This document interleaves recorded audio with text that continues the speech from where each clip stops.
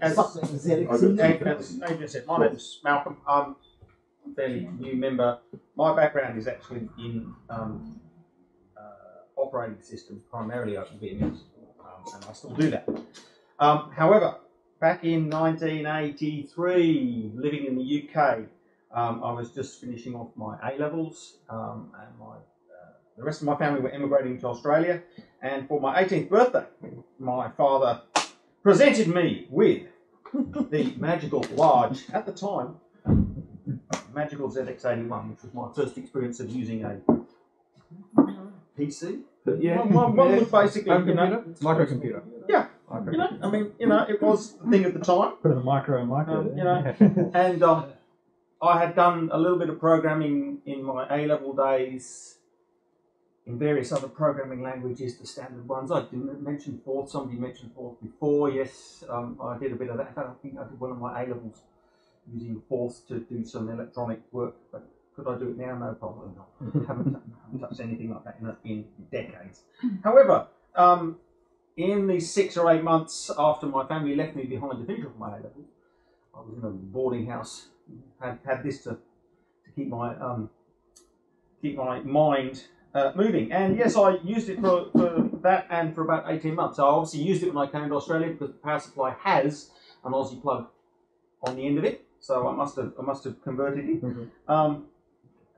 With this, yes, you could do a reasonable amount, but to do anything really important, you needed the additional 16K RAM pack.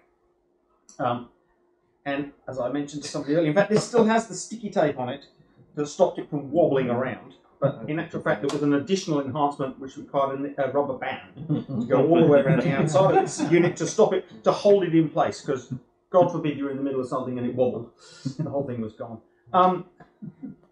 Yes, later today we might try and power it up. It hasn't been used, I would suggest, since, what did I say, 83, maybe. Yeah, since 1983. It's got its original inbox. I've still got all the packaging. I did test the power supply over here. It seems to be producing, well, somebody else can have a double check. It seems to produce 15 volts, which might be a bit too much. But who knows? Yeah, I might be just reading it wrong. But no, at the time I spent my errant evenings programming.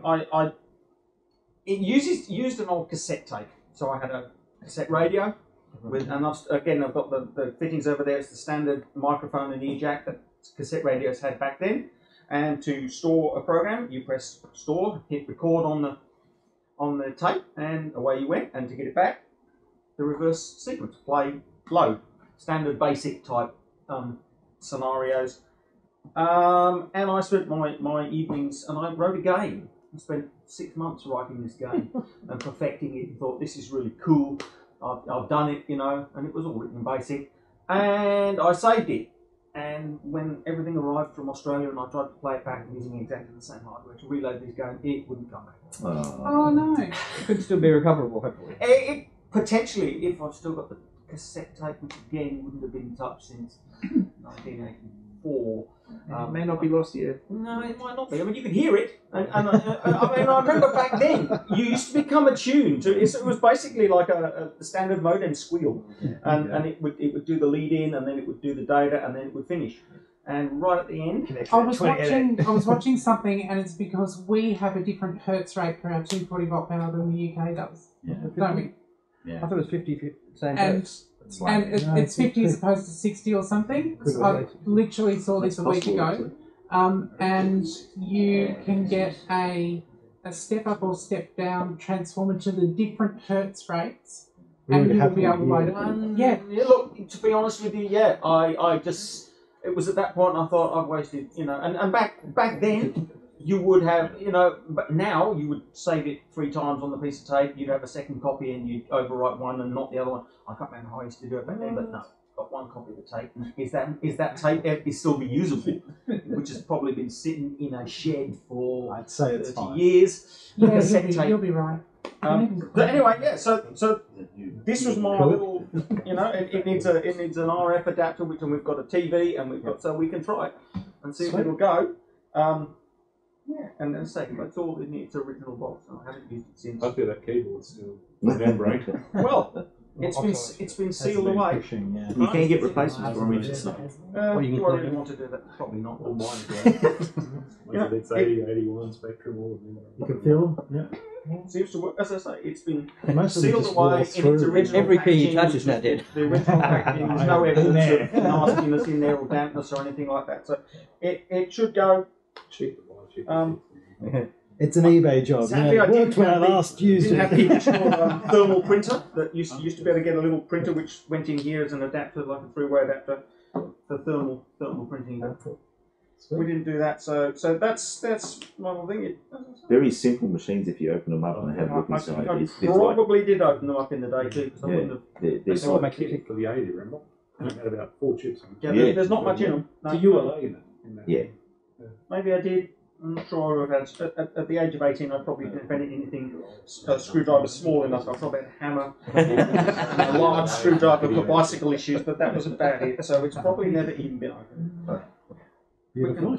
We can try and power it up. It's a Sinclair, is it? Yeah, It's the ZX81. It's the Yeah, Sinclair Sinclair ZX81. Sinclair is the brand. It was the £40 or something like that. The one 49, I think. Yeah, that came out right. The PC for the masses, or personal computer for the masses. That's right. It fixed the ZX80 shitty screen. Is that right? Remember the ZX80 used to, every time you pressed the key, the screen would go. Well, what this thing has, there's two modes. So the game that I wrote required some fairly intense computing power to generate the maze in the first place, and there was a fast and a normal mode. Fast mode basically disabled the screen update. Yeah, that's what it is. So you put it into fast mode, the screen would just go, and then it would do its job and bang, and it would flick it back on again. There's an awesome maze program with the dinosaur. I can't remember what it is. And I probably had that too. Yeah. Every kid had that. And I wrote my own sort of version of it, which wasn't a three. There was a 3-dimensional one. Yeah, that's the one. That's the one. one. Used to The frighten the pre-Doom. crap out of me. Yeah. 3D monster mode. Yeah, the Yes, 3D monster. and that and was you'd it. find it and it'd be like, Yeah. And it was all block graphics, Yeah, and it was it was great. great. And I probably had it, yeah, and I probably still have it in the tape box somewhere. I don't know where that would be. That might be in the shed, in which case that could be a problem. Definitely a project. I want to see if we can get that Well, game off that tape. Yeah, Yeah. if I can find it. How awesome would it be to find it again and have a look at how bad your It coding was. is? You used to, 16K there wasn't much, No. even back then. And because I was doing it in BASIC, so I wasn't doing it in machine language, because that stuff never really interested me at all. I felt that doing it in BASIC, so there was a whole heap of little hooks and cleverness in even inside BASIC to make it do what it had to do. That's sweet. After we finish, we'll Have do a bit more checking with the multimeter, and then Very we'll good. power it up. Thank you. Okay. Let's see what happens.